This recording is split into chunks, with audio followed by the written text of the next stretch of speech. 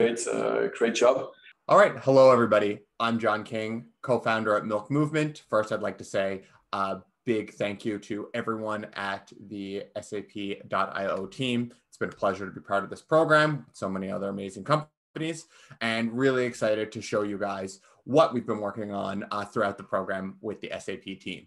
So first, a little bit about MilkMoovement. MilkMoovement provides actionable intelligence across the dairy supply chain. Traditionally, in the dairy supply chain, each partner holds their own data in a silo and shares that information only either A, when something goes wrong, or B, when it comes time for pay. And what that means is when those two things happen, there's traditionally 3 emails, 2 phone calls, and maybe even a fax required to agree on a problem before we start working on a solution. MilkMoovement solves this problem by creating a cloud-based system that connects everybody in the dairy supply chain together onto one true source of data. Using our tools, our clients are able to solve just about any supply chain problem in 4 minutes or less. And when it comes time for pay, they're able to execute that entire process from start to finish in under an hour.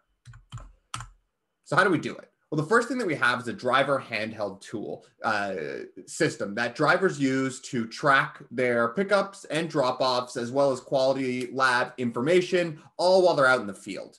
And we use geofencing and continuous telematic tracking in the background to provide even more data on where drivers are, when they are in different locations, and how they're progressing throughout the day. All of this information is streamed up to a web portal that we have accounts for dairy producers, cooperatives, processors, labs, and much more. Here, we're aggregating all this data together to show each player notifications and predictions on when potential things will go wrong along the supply chain.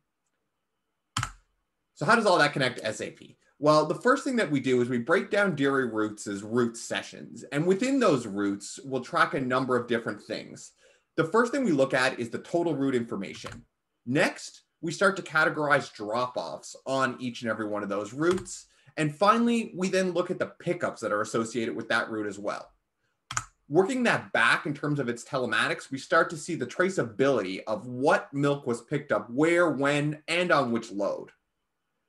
From that data, we're able to then push through to the material traceability network at SAP each and every one of those batches of milk that are picked up.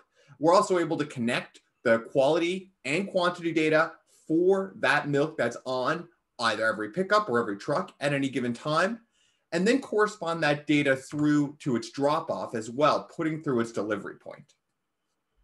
With all that data connected, we're now working even further along our supply chain between our data with feed providers, as well as processors and SAP clients into the distributor and retailer space.